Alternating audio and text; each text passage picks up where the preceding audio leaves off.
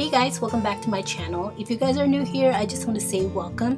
Please don't forget to click subscribe if you haven't already, and make sure you hit the notification bell next to it so you don't miss any of my videos. This tutorial is actually a request from Monica Perez on how to create an offset text on Inkscape. On the left side panel, click on create a text. Type up the text you want. On the left side panel, click the cursor. Go to path and click object to path. Then slightly go to the left and click object and click ungroup. I'm not familiar with Inkscape, so I'm going to check if it is ungrouped. And it looks like it is.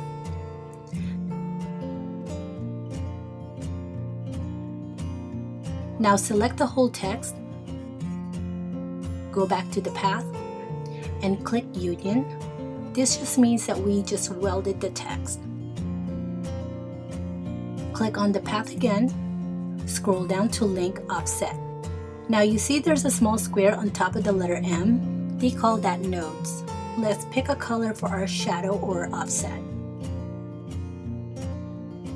Then take your cursor to that square and drag it a little to create how big the offset you want. As you can see, I'm having difficulty to do that, but there you go. On the left side panel, let's click on the cursor tool, then move the text below, then click the path nodes tool, and you'll see the nodes on the text. Now let's click on the shadow and then go back up to the path and click object to path. Now the shadow shows you the path nodes. These nodes in the middle are not supposed to be there, so let's just go ahead and select it and delete. Select the cursor tool again and let's move the text back to the shadow. Select both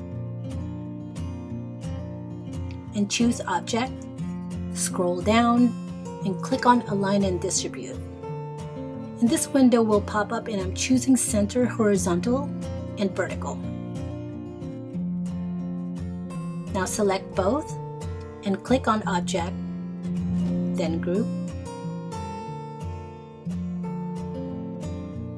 Now go to file, save as,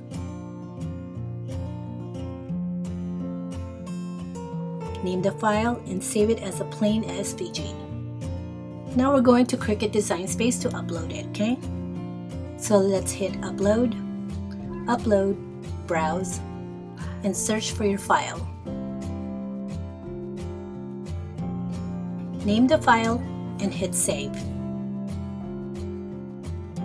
Click on the image and click insert.